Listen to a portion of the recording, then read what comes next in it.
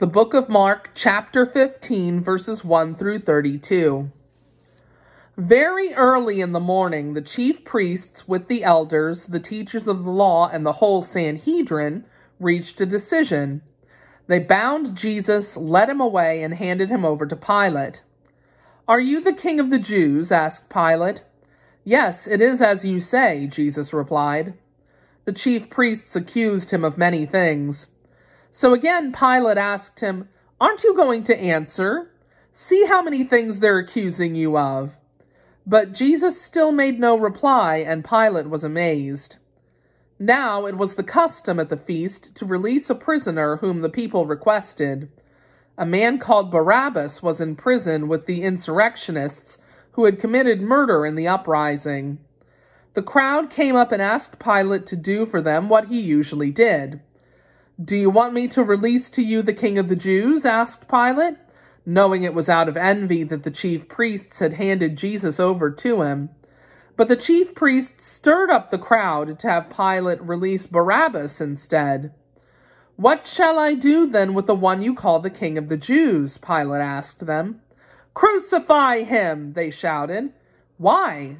What crime has he committed?" asked Pilate. But they shouted all the louder, "Crucify him!" Wanting to satisfy the crowd, Pilate released Barabbas to them. He had Jesus flogged and handed him over to be crucified.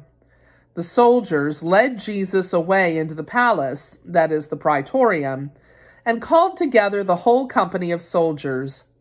They put a purple robe on him, then twisted together a crown of thorns and set it on him. And they began to call out to him, "Hail, King of the Jews!" Again and again they struck him on the head with a staff and spit on him.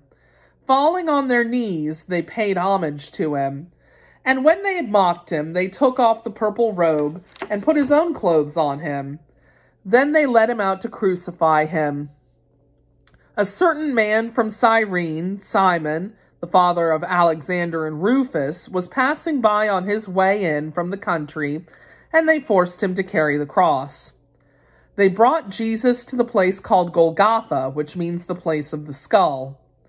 Then they offered him wine mixed with myrrh, but he did not take it. And they crucified him.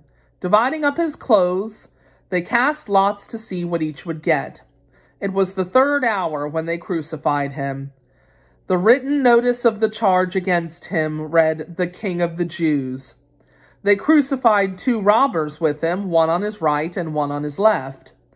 Those who passed by hurled insults at him, shaking their heads and saying, "So, you who are going to destroy the temple and build it in 3 days, come down from the cross and save yourself."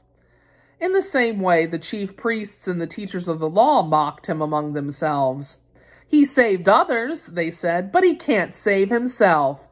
Let this Christ, the King of Israel, come down now from the cross that we may see and believe." Those crucified with him also heaped insults on him. The word of the Lord.